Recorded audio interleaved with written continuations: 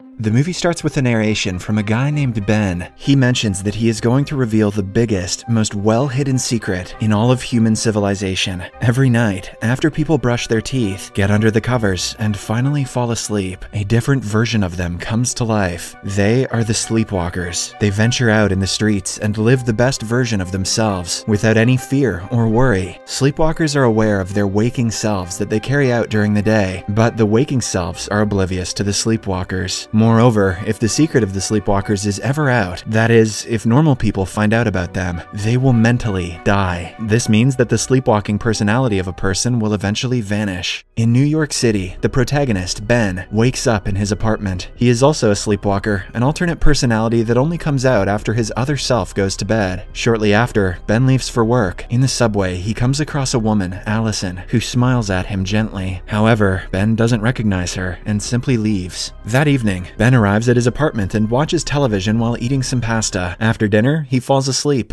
And not long before midnight, sleepwalker Ben wakes up. This Ben lives a life free of consequence and responsibility, just the way he likes it. Sleepwalker Ben readies to venture into the nightlife as usual. So he dresses up, takes out his camera from a hidden box, and goes outside. In the street, he meets a fellow sleepwalker, Trey, who asks Ben how his waking or day life was. Shortly after, Ben and Trey are joined by two other guys, Danny and Flynn. The group wants to do something adventurous and lively for the night, so they attempt to paint graffiti on a public wall. Ben videotapes their notorious act, but suddenly a police car arrives and chases them away. Later, the group arrives at a diner, which also happens to be Allison's workplace. Turns out that she is friends with the boys, so she greets them while serving coffee and pancakes. Ben and Allison flirt for a while before the latter mentions that she saw him the other day. Realizing that she simply saw his other self, he lies that he was too caught up in work and didn't notice her. Seeing this, Trey and the boys warn Ben to not get involved with a waking girl, as it could destroy his life. However, Ben doesn't listen to them and secretly manages to get Allison's number. As the group continues dining, they get a notification on their watches. This warns them that it's time for their other self to wake up. Hence, they hurry back to their apartments and tuck themselves into bed. At 6 a.m. in the morning, Ben wakes up like a normal person, oblivious to the adventures his other self enjoyed last night. At work, his boss calls him and mentions that he hadn't been considered for a position that he had applied for previously. As expected,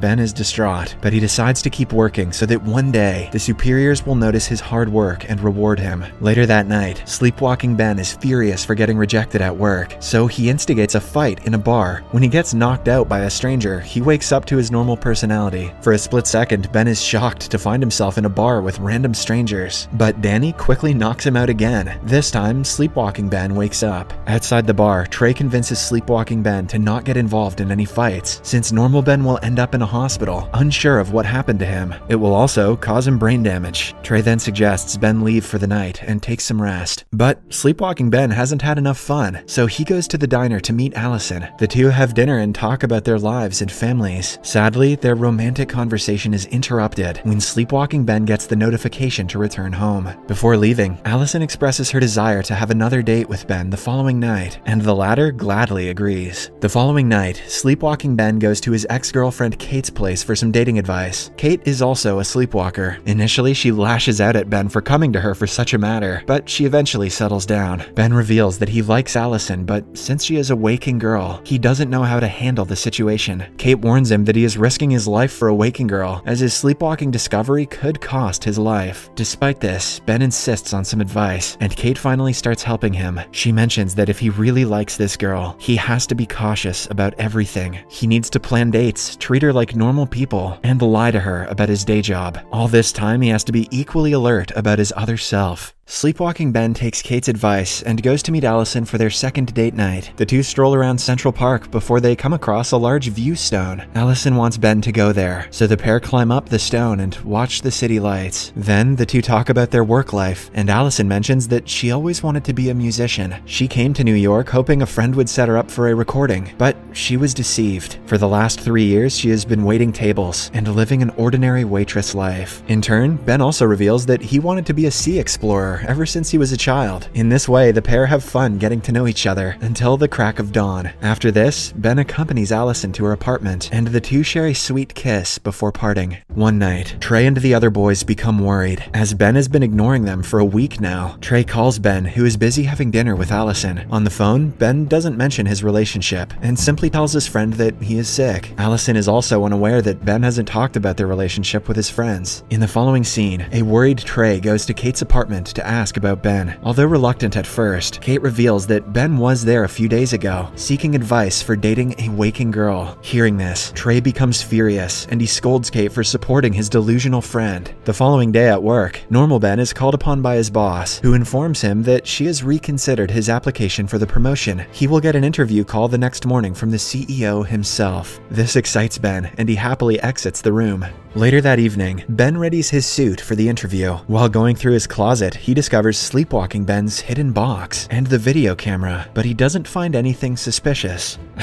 Except for, the hidden box and the video camera. At midnight, sleepwalking Ben wakes up and immediately hides the contents of his box in the kitchen. Later, he and Allison go for a stroll in the park. There, she surprises Ben with a cute setup for a date night, where she plays her favorite music and the two dance together. After dawn, Ben accompanies Allison to her apartment, and at the same time, he gets a notification that his time is up. However, instead of rushing back home, he decides to spend more time with Allison. The two have coitus, and after Allison falls asleep, Ben leaves a note and sneaks out of the room. Sadly, due to sleepwalking Ben's carelessness, normal Ben wakes up late and misses his interview. He immediately hurries to his boss's office to apologize for oversleeping and pleads to reschedule for the interview, but to no avail. Later, one of Ben's colleagues, Randall, asks Ben if he wants to join him for a beer after work, and the latter agrees. On the other hand, Trey visits Allison at the diner and tries to force her to break up with Ben. When she doesn't listen, Trey lies that Ben isn't who he claims to be, as he is cheating on her with other women. However, his efforts are once again futile, as an enraged Allison kicks him out of the diner. Now, with no other options left, Trey hires a girl to approach Ben and hook up with him. At the bar, Ben and Randall share a bottle of beer. They share a bottle of beer? Just then, Ben is approached by Trey's girl and they chat for a while. By now, Ben is already drunk, so he makes out with the girl. The two then head out to have a romantic dinner. Unfortunately, the girl leads Ben to the same diner where his girlfriend works. When Allison sees Ben with another girl, she lashes out and asks him why he is cheating on her. Sadly, normal Ben, who is also drunk, doesn't recognize her, and he simply acts confused. This adds to Allison's fury, and she storms out of the place, heartbroken. Back at his apartment, once the normal Ben and the girl make love with each other, they fall asleep. At midnight, sleepwalking Ben wakes up and finds out that Allison mistook him for his other personality. He hurries to her apartment, but Allison doesn't answer. The following night, sleepwalking Ben goes to the diner, where he apologizes to Allison, but she is so disgusted at him for humiliating her. She also asserts that Trey was right about Ben, that he was in fact not the person he seems to be. Realizing that Trey was behind all of this, Ben goes to their local hangout bar and punches him. Despite this, Trey tries to make his friend understand that what he's doing could cause his demise, but an agitated Ben ignores him and walks away. Later, sleepwalking Ben goes to Kate's apartment, where she shares that her other self is getting married. Her sleepwalking self is also fading, but she doesn't know the exact reason. Kate reveals that she has been going to bed early and waking up late for the past 3 weeks. She notes that maybe it's time for her sleepwalking self to fade, while the other personality lives her life fully. One day at the office, normal Ben falls asleep after tiresome work, and not long after, sleepwalking Ben wakes up in his place. Confused, he ventures out and notices Allison heading to the park with her guitar. Nervously, he follows her, only to find out that it's not the normal Allison. It turns out that Allison is also a sleepwalker, but she changes her sleepwalking personality during the day, unlike Ben and his friends. As the two talk, sleepwalking Allison realizes that her normal self has fallen in love with sleepwalking Ben. The latter asks for a solution, and Allison simply suggests that he move on.